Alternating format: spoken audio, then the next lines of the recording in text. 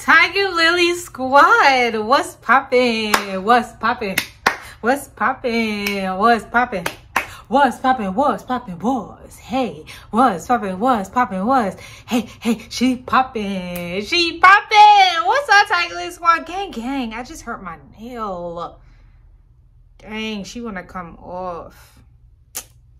Anyways, Tiger Lily Squad, how you living? How you breathing? How you feeling? Don't forget to like, comment, and subscribe. It is your girl. And get my smoothie. EssenceofShay in the building.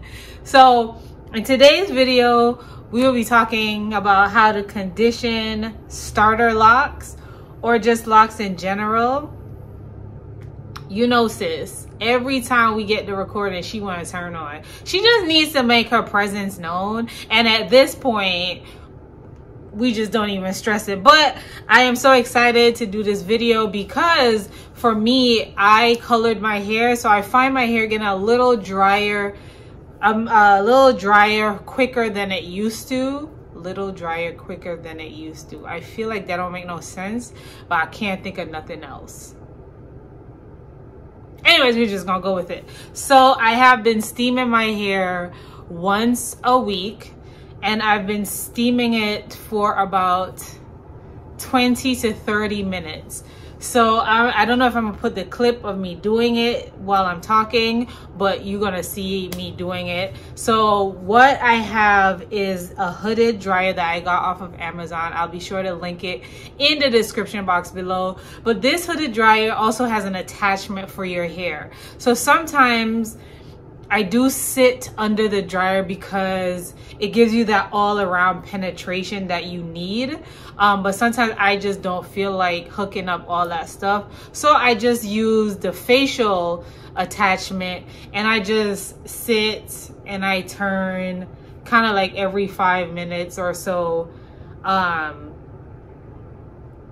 with that, I'll probably last about 10 minutes. But if I go under the hood, it'll be like 20 to 30 minutes. So I have my notes as to why I think that this is good, because a lot of us want to condition our hair, and that's why we use some of these products out here. But as you guys already know, because of all of the content that is out there, some of the creamy products aren't really good for your locks because it does have buildup and all that stuff.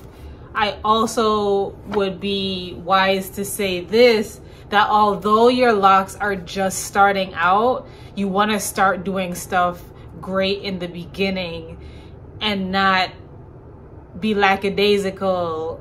That sounds like my mom's. Lackadaisical in the beginning with the things that you do. Just set a routine, set a good vibe so that when you get more mature, you already know what to do. And you ain't got to really worry about buildup and rot and all that stuff. So anyways, all right. So steaming your locks is a powerful method that helps to increase the moisture retention in your locks. And in your scalp as well. So you guys know if your scalp is dry, your hair is not gonna grow, right? But also if the lock itself is dry and brittle, it's just gonna break off. So although the hair might be dead in a way, there are still growing strands that go through it. So you always want to keep it moisturized. Cool? So I have a list of benefits, right? So it opens the hair and scalp follicles. It increases moisture retention, which I said. It gives your hair shine and moisture. You're gonna see me keep repeating these things because I had to go look at my old video and like refresh my memory of as to why I did it. And then also just with my starter locks, what benefits I have seen. So I wrote that down as well. It promotes hair growth and strength. Y'all can see my hair, child, she growing. And increase blood flow in the scalp, balances your hair and scalp pH levels, and cleanses the scalp, which adds moisture, right? So adding hydration to your locks is just like an ultimate ultimate benefit. What I will say is to use distilled water, or if you have a shower with a filter, to use that, because the filter does help to take the minerals out of the water. Distilled water has no minerals to my knowledge. But I do know spring water and stuff like that still has a little bit of minerals in there, especially spring water and all the other types of water, purified or whatever. So I would suggest to use distilled water if you can. Also, I would suggest, so the steps that I would say is like to wash your hair. Like if you want to do this, I do it once a week, mainly because I just started my locks and I don't plan on retwisting so often. Like I'm going to get a retwist on my 4th week because child, this new girl, y'all ain't even see the back. She just, Trish ain't got no, Trish just be doing what she want. She just do what she want. I tried to main her and she said, girl, you don't run me, I run you. I said, you got it. You got it. But I do suggest you washing your hair first. Put in some kind of leave-in conditioner, like leave-in, which would be like an oil.